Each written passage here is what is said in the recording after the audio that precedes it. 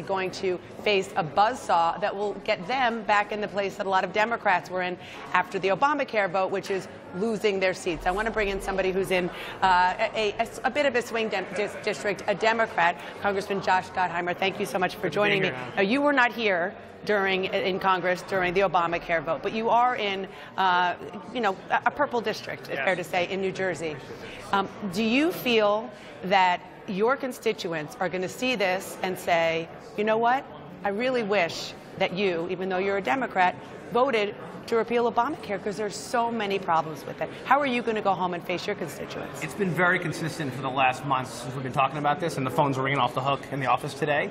People don't want this, right? Because they don't like the way it's done, and it's really going to hurt my district. The numbers have come out. It's $4,000 new tax on families of people in New Jersey. Seniors are particularly worried because they're going to throw them out of the nursing homes. There's a new senior tax. So the incoming I'm getting from everybody, when I talked to folks in the diner last weekend, it was pretty clear.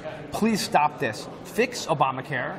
Fix the ACA, which I really want to do. There's plenty to fix, but do it in a bipartisan way, and don't just let them jam something down us that's going to hurt us in New Jersey. Okay, but to be real here, there's no bipartisan way. I mean, could you see yourself working with Republicans to make some major changes to Obamacare for real? Because from my understanding is that the Democratic base would go ballistic if you tried to do that. I don't know. I talked this throughout my campaign. I said there are areas like the Cadillac tax, the medical device tax, and areas where we need to fix it. I'm not talking about throwing it out. I'm talking about actually making it better. But that starts with an outreach. You can't, as a Democrat, as somebody who's bipartisan, you can't just show up and say, here it is, now vote on it. You actually have to be part of the process. Okay, so knowing that that is not going to happen, it's not the world in which we live right now on this issue. The Republicans are arguing over and over again. This whole Obamacare idea, the way it is, isn't working, that you have states, even in the last 24 hours, like Iowa, where every insurance provider has pulled out of the state that is related to Obamacare. I mean, that's a fair criticism. There are people out there who are insured but can't afford it.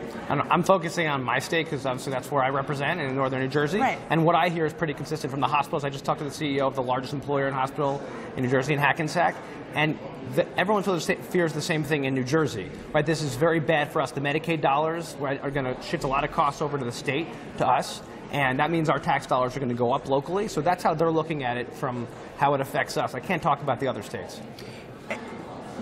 You obviously came in knowing that a potential to, try to dismantle Obamacare was going to be on the table.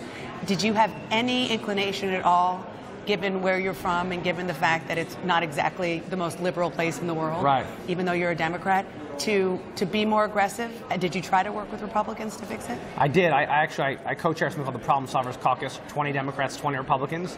We sit down on things like tax reform and infrastructure, where we're actually finding some common ground. On this issue from the beginning, though, that we were never really brought into the circle, and I said to my colleagues on the other side, please, there are a bunch of us who actually want to fix this if you do it in the right way. So I'm hoping actually in the months ahead that there's a chance to make this better. You're right that it's probably not very realistic, but that doesn't mean we shouldn't keep trying.